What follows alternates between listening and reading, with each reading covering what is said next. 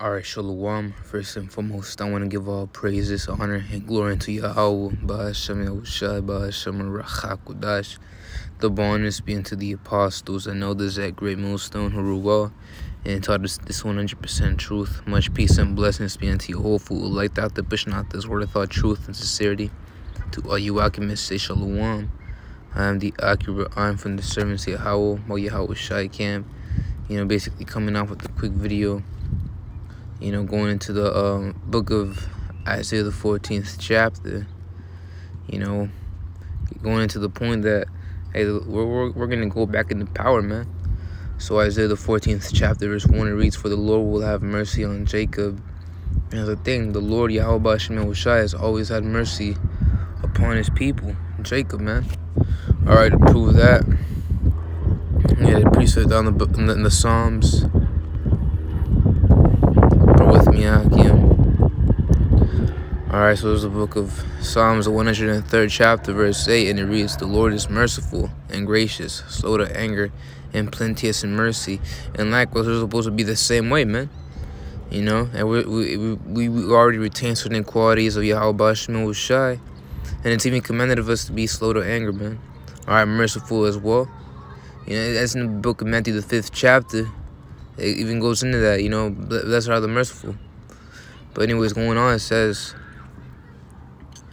"For the Lord will have mercy on Jacob." And the thing is, we fell away as a nation, all right? That's why we're in this captivity in the first place, because we fell off as a nation, as a whole. All right, but the Lord, hey, he's looking back on us again. I can get a precept down the book of Baruch, the 2nd chapter. We'll try to bring this out a lot in camp. But, for the sake of this lesson, I don't want this us edifying. Like the elders always say, going back to the basics. All right, but the book of Baruch, the 2nd chapter, and verse 29, "If you will not hear my voice, surely this very great multitude shall be turned to a small number among the nations where I will scatter them." All right, we've been scattered abroad, man. All right, in the small numbers, you got small numbers of Jake, in China, Russia, all right, all throughout Asia, the Middle East. You got Jake down in southern Italy, man. All right, a lot of these, folk in the from the mafia from back in the day, from back in the 1900s. Hey, they was Jake too, man. All right, looking like, basically looking like the enemy. All right, you got Jake out there in Australia, everywhere, man. We're scattered abroad. But going on, it says, "For I knew that they would not hear me, because it is a stiff-necked people," which that word stiff-necked basically means stubborn, if you will. And Jake, man, you know how Jake is. They're stubborn, man. All right, if they can't receive what they desire in the first place, they don't want it afterwards. And they also basically hardening your heart. This goes into having a hardened heart. Hey, just like. All right, but in the land of their captivities, they shall remember themselves. And we remembered our identity after 350 years, if I'm not mistaken. Correct me if I'm wrong. All right, the Apostle Ramla went into that in the book of Revelation, 11th chapter, when he was breaking that down. After a certain time, we ended up receiving our heritage back. So, but in the land of the captivities, they shall remember themselves, and we do remember ourselves. And shall know that I am the Lord, their power. And the reason why, so like going back to verse 30, the reason why it says the land of their captivities. All right, because you have to realize back in every single captivity, we knew ourselves, man. All right, except for this last captivity that we're in, because Esau, consulting with the heathen, they stripped away everything from us. All right, you had the one of the elites, the apostle Gabar brought this out that, back when, like some decades ago, you had an elite pull up and say we paid billions of dollars to keep you away from, this truth. Really quoting it there. All right, because Esau has done so much to try effortlessly, prevent us from waking up to our true selves. So the reason why it says in the land of the captivity is because we're not only in here, we're not only, bound within the limits of Babylon. We're not only bound to the size of America. We're also in everywhere, man. We're global, and wherever a brother is at, that's where their captivity is at, because they're under the heathen over those parts. So when out of their captivity, they shall remember themselves, referring to us right now. and shall know that I am the Lord, their power. For I will give them an heart and ears to hear. It's like ears to hear. You know, which is all spiritual, man.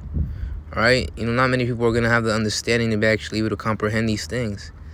But going on, only the elect will, you know. But going on, it says, and they shall praise me in the land of the captivity and think upon my name. And return from their stiff neck and from their wicked deeds, for they shall remember the ways of their fathers which sinned before the Lord. And I will bring them again into the land which I promised with an oath unto their fathers. And the scriptures say that the Lord is not a power that he should lie, which I'm going to get a piece of that if I can get out, you know. Bear with me, I can.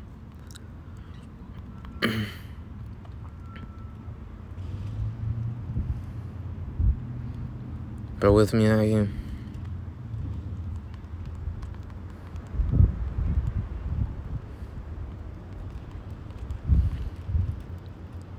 Alright, this is the book of Salakia. I you know, roughly paraphrased it right there, but Numbers the 23rd chapter, verse 19, it reads, Yahweh is not a man that he should lie. Salakia about that. It's Yahweh is not a man that he should lie. Alright, just want to bring that point out. That whatever the Lord says shall come to pass, man. So now I'll bring them again to the land which I promised with an oath unto their fathers, Abraham, Isaac, and Jacob, which are our forefathers, whom he made a covenant with. You know, and they shall be lords of it. And we're going to be lords over all the land, which we're going to receive again, which will primarily be the Fertile Crescent, which is the best of the best plot of land in the whole entire earth. But as a matter of fact, we're gonna inherit the whole earth, man. All right, we're gonna inherit the whole world. We're gonna inherit the universe, man, under Yahweh Shai. We're gonna inherit planets. Hey, but you know, we're gonna inherit the best of the best. You know, such as the Fertile Crescent. You know, located in the Middle East. But going on, it says, and they shall be lords of it, and I will increase them, and they shall not be diminished. And that was one of the promises the Lord made with that people, which actually came to pass and will come to pass again in the kingdom. All right, the fact that we're a big, you know, we're a gigantic multitude, man. We're a big population. You know, hey, the heathen can't say the same. So now I'll make an everlasting covenant with them to be their power, and they shall be my people, and I will no more drive my people of Israel out of the land that I have given them, because we're going to be set upright in this last time. All right, once we get delivered up out of this bitch known as, you know, America, you know, this great whore, Babylon the Great. Hey, we're gonna be perfected, man. And with that being said, we're never gonna be driven out. Why? Because there'll be no point in the land vomiting us out, because Jake will be perfect. They won't come into the old customs of the heathen. All right, because that's one thing to know, that we always, you know, got exiled out of the land because, you know, we defiled it, man. All right, by way of, you know, worshiping these false idols and committing the same customs as the heathen do. With Jake Love doing a part of that, you know. But very soon it won't be that way. As a matter of fact, hey, the heathen will want to do what we do, man. All right, they would want to follow our ordinances, such as the laws. But going on to Isaiah the 14th chapter, verse 1 again, it reads, for the Lord will have mercy on Jacob and will yet choose Israel. Hey, because the Lord's only dealing with the nation of Israel, he will yet choose Israel, and this isn't a spiritual thing. All right, it's a literal lineage, you know, a literal line, a literal people, a literal nation. All right, which consists of so-called Negroes, Latinos, and Native Americans. All right, but out of all that nation, the elect nation that he's dealing with, he's only dealing with the remnant. You know, and the two-thirds will come out of that remnant. You know, and because you would always go for the first fruits, man. All right, they're the best of the best. All right, so going on, it says, and set them in their own land. And we're gonna go back to our land right now, because right now, up us being in these bitch-ass captivities, we're not sovereign. All right, but we will be very soon, because we're going to get beamed up on chariots, Lord will us, man, and brought down to our land. So, and set them in their own land, and the strangers shall be joined with them. And those strangers, if you get into the blue letter, all right, so lucky for the background noise, again, but that was strangers. You know, in the blue letter, right? In the Hebrew, it's Gar, all right, or Gawar, which both basically mean the sojourner, right? A sojourner, a temporary inhabitant, all right, a foreigner in a different land, and right. So we're sojourners, we're foreigners in a different land. All right, we're temporary inhabitants in these various lands. All right, such as Babylon the Great. Why? Because Babylon the Great ain't meant to be inhabited for long enough. Hey, so it's only temporary in our case. So those strangers are talking about us. And you have people out there breaking it down, you know, confusing it with the actual heathen. All right, those strangers in this verse ain't referring to the actual heathen. They ain't referring to the Egyptians. They ain't referring to the Edomites. They ain't referring to Elam. They ain't referring to anybody. It's referring to the Israelites, you know, scattered abroad. You know, okay, you know, an example would be in Peter. I'm mistaken, whether First or Second Peter, basically around those chapters and those epistles, it went into how those strangers, you know, those strangers were really talking about Jake, man. Or if they can receive it. So going on, says, and the strangers shall be joined with them, and they shall cleave to the house of Jacob. All right, and the people shall take them and bring them to their place, and the house of Israel shall possess them in the land of the Lord for servants and handmaids. All right, referring to slaves, if you will, because servant is synonymous with the word slave. All right, they go hand in hand together. It's the same thing practically. And they shall take them captives, whose captives they were, and we are captives right now. All right, under our current captors, if you will. Hey, very soon it's gonna be to the point where those same captors will be captives and will be your captors, man. And they shall rule over the oppressors. See, all right, oppressors. Hey, oppressors, man, but we'll be your oppressors very soon. All right, you guys will be the oppressed very soon. You know, which if I can get a precept out, bear with me, I can.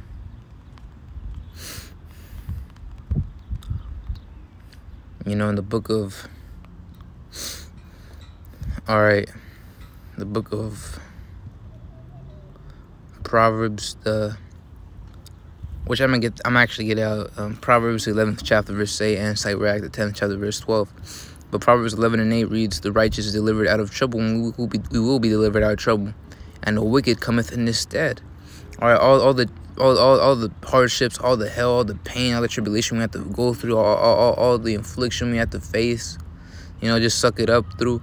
Hey, you guys are gonna go through that same phase all over again, you know.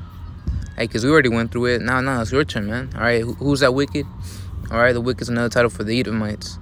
All right, but also you heathens out there that are immoral, man, because all you heathens without the law, such as the commandments, you guys are nothing but a bunch of, you know, yellow bellies, whatever that word means, you know, just basically trying to, you know, calling you names, because you heathen are nothing to me, man. All right, you heathen are worthless and generous to me. All right, another one with the Zah, you guys have a very, very painful kingdom, you know, experience in the kingdom. So when the wicked cometh in his stead, and you guys are gonna go through our stead, which that word stead, if you will, you know, the place or role that someone or something should have or fill. All right, so you guys will drink of our cup. You know, you guys will drink of our, like, you know, go through our. You guys gonna fill up our position. All right, our old position, if you will, and we're gonna have yours. We're gonna be on top now. Sirach 10 and 14 reads, the Lord hath cast down the thrones of proud princes. And who are these proud princes? These Edomites, man. Hey, you know, they're the proud, and that's in Habakkuk, the 2nd chapter, which if I can get it out. All right, another one with this other lesson is pretty edifying. But Habakkuk, the 2nd chapter, verse 4, you know, verse 5. Verse 5, yea, also be he transgresseth by wine. He is a proud man.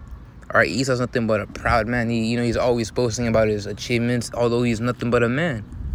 All right, the hell is all this progression you've caused. You know, what the hell is that? All right, it's nothing. It's all vain. You know, the Lord's destroying, you know, your bitch ass queendom, man. You know, so to compliment and you know, boast about your achievements and this and that, being prideful is basically, you know, the worst thing you could do, man. And that's why I can't wait to see your guys' judgment. That thermonuclear destruction will be so beautiful. Seeing that smile, you know, being wiped off your faces, man. All right, because the Lord ain't one, you know, be passive, if you will. He's a terrible power, you know, and he has a sense of humor. So right now he's putting a spirit on you to you know, have that little smirk on your face, but very soon he's gonna, you know, wipe that smirk off your face. All right, by way of the judgment that's gonna come forth. All right, the hell with you damn Edomites, man. The hell with this place, man. The hell with you proud people, man. You know. So going on, Sirach 10 and 14 it reads, the Lord hath cast on the thrones of proud princes and set up the meek in their stead. The meek in this case, you know, meaning a patient, submissive, quiet, gentle, and easily imposed on submissive. Basically, the lowly, if you will. That's talking about the elect, man. You know, the elect. We're gonna be set up in your guys' stead, you know, take over, being the rulers. So, going back, this is the book of Isaiah, the 14th chapter, verse 2 again. Slakia. And the people shall take them and bring them to their places in the house of Israel, shall possess them in the land of the Lord for servants and handmaids. And if I can get that on the GMB, all right, the Good News version, which you can get the Bible Hub app, and basically you can just search up this precept and get out all the translations, if you will. And it's heavy, man. All right, check this out. In Isaiah the 14th chapter, verse 2, and the Good News, all right, the Good News translation, the Good News version, the GMB. Many nations will help the people of Israel to return to the land which the Lord gave them, and there the nations will serve Israel as slaves. Ooh, how good is that, man? All right, I'm gonna read that again. And there the nations will serve Israel as slaves. You guys will serve the nation of Israel, you know, as slaves, man. All right. With all this talk about God condones slavery, when that's all BS, man. All right, because, you know, if he condoned it, then why would he let it come to pass in the first place? That's because he allows it, man. All right, very soon he's gonna have us, all right, his people, rule over the heathen. All right, and Psalms the 2nd chapter basically goes into how Yahweh Shai is gonna inherit the heathen, all right, for an inheritance from the Lord. So going on, it says, those who once captured Israel will now be captured by Israel, and the people of Israel will rule over those who once oppressed them. All right, straight to the point, you know, in a more definitive, you know, way of reading it. So going back to Isaiah 14, the KJV, verse 3, and it shall come to pass in the day that the Lord shall give thee rest from thy sorrow, and from thy fear, and from the hard bondage wherein thou wast made to serve. Hey, so, you know, all this hell has a reward coming our way, man. Our reward coming our way. You know, where we won't suffer anymore. All right, we're going to be on top this time. We're going to rejoice. We're going to have an eternal rest. We're going to be perfected. We're going to have to, you know, do lift up a finger of days worth of you know, jobs, man. And you guys will do all the jobs for us, man. You know, you guys will be working a lot. You got something known as if I can find it, there are certain terms for a slave. Like back in the ancient world, you'd have a house slave, you know, a house Negro, as they call it, you know, damn Esau. And then you have the one out in the the field. Well, just like that, man, you guys will be the field gringos, all right, the field crackers. Our Edomites will suffer through chattel slavery like we had to, but only difference is, all right, you know, you won't be a house slave, all right, you won't be a house gringo, you won't be a house cracker, all right, you guys will be nothing but you know, pit crackers and pit gringos living in pits, man. All right, living in pits full of you know, fecal matter brought to you by pigs, excreted by pigs. All right, you guys will literally live in animal toilets, if you will, man. All right, that's where you guys will sleep. You know, you guys won't eat shit, man. All right, and actually, you will eat shit. You know, little animal feces, man. And we're gonna force you, and we're gonna rejoice, you know, seeing your great fall. You know, as a matter of fact, jumping down in the same chapter, Slacky going on, I'm gonna finish it off with verse 4 right here. Then jump down. It says that thou shalt take up this proverb against the king of Babylon and say, how hath the oppressor ceased, the golden city ceased. And this, you know, kingdom only did so much time, you know, only did so much to actually keep us you know, submissive, you know, and you know, basically ignorant for so long. Now it's, you know, you're falling, man. You're losing all your power. All right, now we know. Now we know everything. You know, now we understand that we're the Israelites, and this kingdom is falling. We're basically prophesying against it, and you know, these various other things. Hey, so the oppressor ceased, the golden city ceased. So your allure, you know, over Jake, man, it's pretty much breaking. You know, it's pretty much breaking up, man. All right, and, you know, you're falling, man. You're falling. Now, how good is that? So like, bear with me, I can. So like, I'm just gonna continue on. Verse 5: the Lord hath broken the staff of the wicked and the scepter of the rulers. All right, he's breaking your power. He who smote the people in wrath with a continual stroke, he that ruled the nations in anger from the Esau, Edom. And that's all he ever did. All right, ruled the nations in anger. That's why he had various titles. You know, the violent man. You know, you're nothing but a violent man. All right, you know, nothing but a damn leopard. You know, a damn lion that consumes everything in its way. So he that ruled the nations in anger is persecuted and unhindereth. The whole earth is at rest and is quiet. They break forth in the singing. Yea, the fir trees rejoice at thee, and the cedars of Lebanon sing, since thou art laid, no fellow is come up against us. How you see? I'm referring to the deforestation you guys going on. But actually, I'm just gonna jump down. You know, because it's gonna be pretty long. But I just wanted to bring out the verse 16. That was the point I wanted to bring out. He that seeth thee shall narrowly look upon thee and consider thee saying. And who are those that are going to seek thee narrowly and look upon thee? You know, all the nations, the Israelite nation and the heathen nations, they shall see you for the real fool you are, Esau. All right, nothing but a damn worthless, degenerate, low, you know, a based cracker, man. All right, you're the base man. You're the base man that it talks about in Daniel, the 4th chapter. You know, you're nothing but worthless. You're a plague. You're a disease. You know, and I can't wait to be in power, man. When we're in power, man, we can't even fathom what we're gonna do to you, man. All right, we could only ponder so much that, hey, man, we just really can't comprehend what we're gonna do. Why? Because this mortal mind doesn't have the ability to do so. But we get certain examples. Hey, the things you see and saw, all right, all those traps, you know. Like the rack, hey, the rack was one of my favorite traps.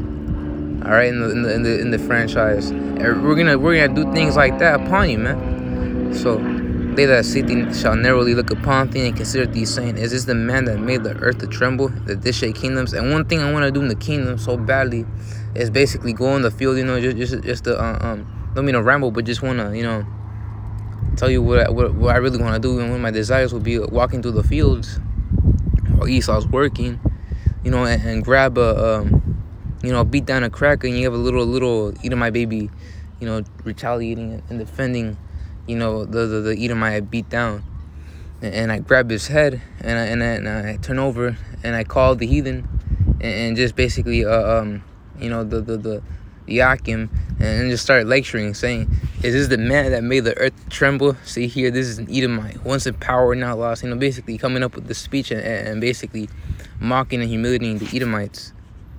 All right, but I just want to bring that point out. So going on, says that made the world as a wilderness and destroy the cities thereof, that open out the house of prisoners of his prisoners. Hey, because Esau's unjust, man. All right, so likewise, you know, our kingdom will be unjust for you, man. You know. And the thing is, we'll be a righteous, transparent government. Hey, but we're willfully gonna, you know, be unjust to you.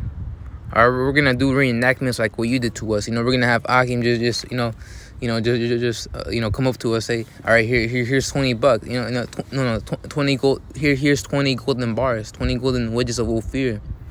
That way you and me not bring true judgment to Esau. And I'm like, oh yeah, come on. And then we will basically start beating down the Edomite and you know, not basically, you know, giving them, you know, basically being equity, if you will, with slack. You know, that word equity basically means being fair. You know, you won't have it. Or we're gonna do certain reenactments, you know, where we're gonna beat you down. All right, we're gonna frame you. We're gonna falsely report you. You know, do all these things, man. Well, you're gonna have our women. You know, just like back in the day, you have these, you know, Shedemites, and what they would do is, you know, yell rape, and then there goes another Jake getting lynched, man. We're gonna do the same thing to you. All right, man. I can't wait for that time. But with that being said, I hope this video was edifying. You know, until the next one, I say shalom.